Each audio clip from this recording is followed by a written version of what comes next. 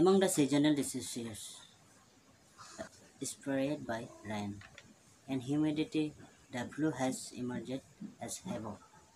People are complaining of eye reaction, redness, itching, and infection. A specialist told that other family members are getting vulnerable due to infection this year. Talking about the increasing cases of eye flu, reports are showing that with the rain, the members of 18 suffering from eye problem is increasing rapidly in most part of the country. Both viral and bacterial infections are being seen in the eye.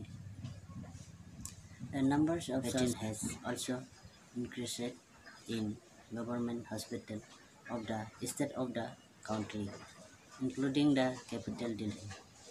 Continues to wreak havoc across the country.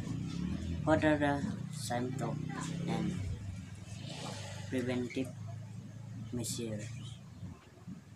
So that now this. Subscribe now and press the bell icon. Never miss an update.